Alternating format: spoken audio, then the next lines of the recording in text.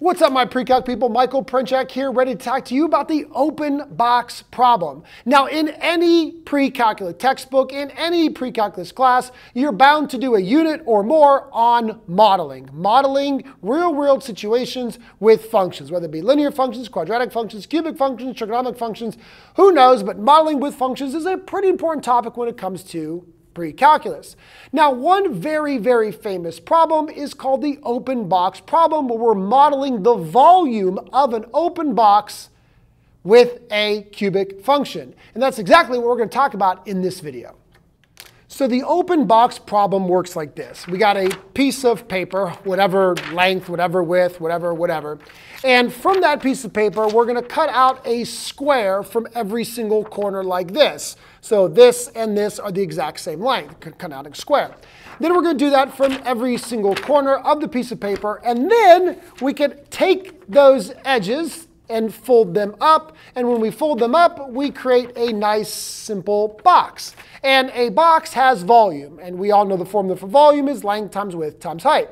Now, here's the thing with this box problem. How much are we going to cut out of the corners? Well, if we only cut out a teeny amount from each corner, then we're going to get a very short, almost flat, wide box.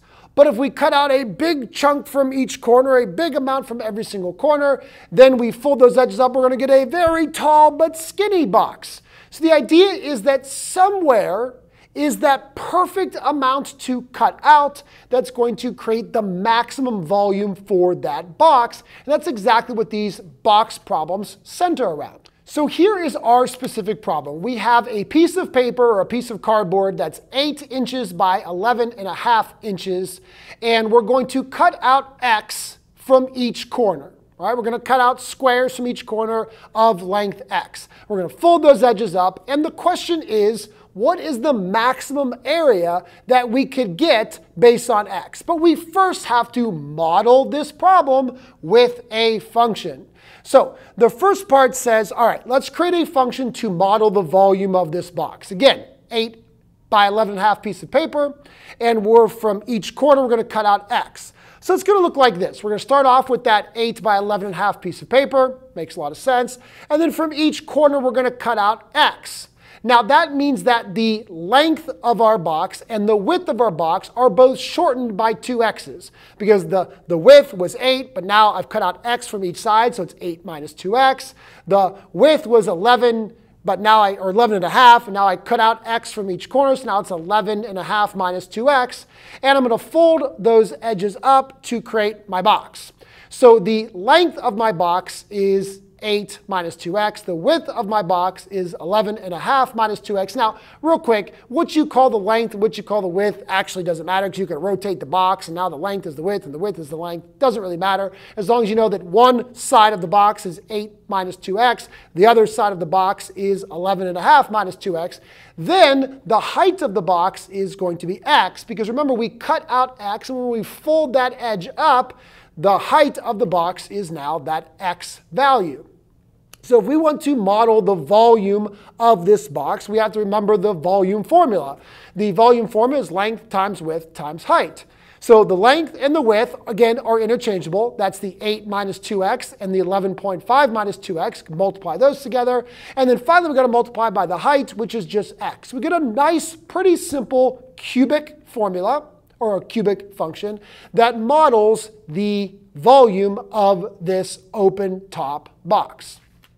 Now, another very common question that typically follows the building of the model for the volume of the box is, what's the domain? Well, now we've got to go back and think about that piece of paper that started off by 8 and 11.5.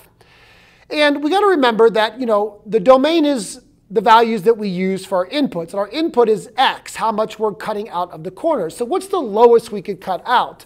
Well, you first say, I can't cut out negative amount. That's impossible. I guess you could cut nothing, but then you wouldn't have a box. If I don't cut anything out of the edges, then I just have a flat piece of paper. I don't even have any volume to it, because there is literally no height. If there's no height, there's no volume.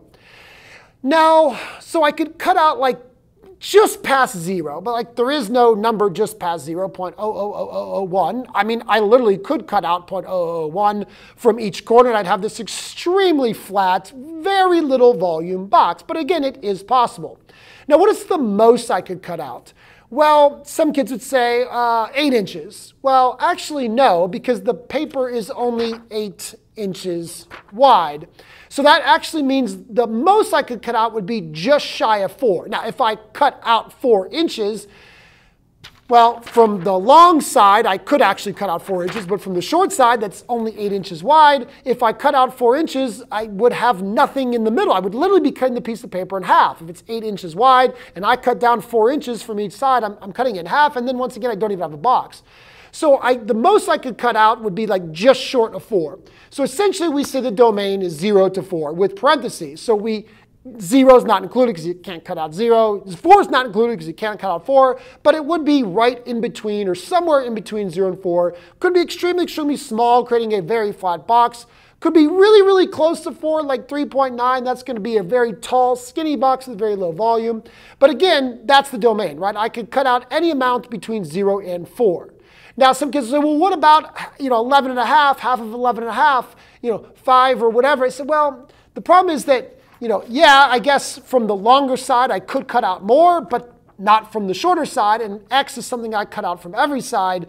So even though I could cut out more from the longer side, I cannot cut out 5 inches at all because I don't even have 5 inches on both sides of the 8 inches. So you got to go with that shorter side to create that domain. Now, the real question is, the big one, is what is the maximum volume and how much do I actually have to cut out of each side to produce that maximum volume? And to do this, we need to make a graph of our function.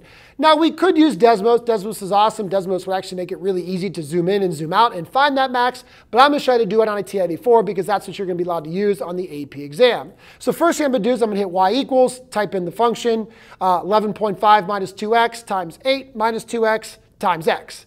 Then we're going to have to adjust our window. Always be careful adjusting your window. So I first think about that domain that we just talked about. The x min is 0, the x max is 4. There's no reason to look before or after 4. And then, I don't know, maybe you have no idea what the max is. You could start off with just the area of the piece of paper, 8 times 11 and a half, and get a number that way. But I went ahead and just made the y max 100.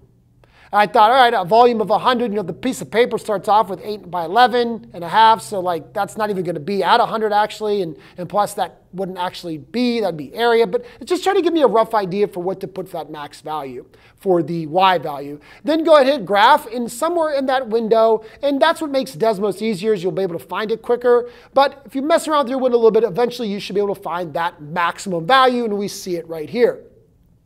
So how do we find that max? Well, if you hit second trace on your calculator, there is a command for maximum. All I got to do is select the maximum command. And then it's going to ask you to do 3 things. It's going to ask you to click somewhere on the left. So just move your cursor a little bit to the left. Somewhere on the right, move your cursor a little bit to the right. And then you're going to go ahead and guess somewhere in the middle. As long as you're close, you're going to get the right answer. And what we see at the bottom of our screen is an x and a y. Now remember, the y is the output. That's our volume. So the maximum volume is 63.798 cubic inches. That would be the maximum volume that we could possibly get out of this piece of cardboard.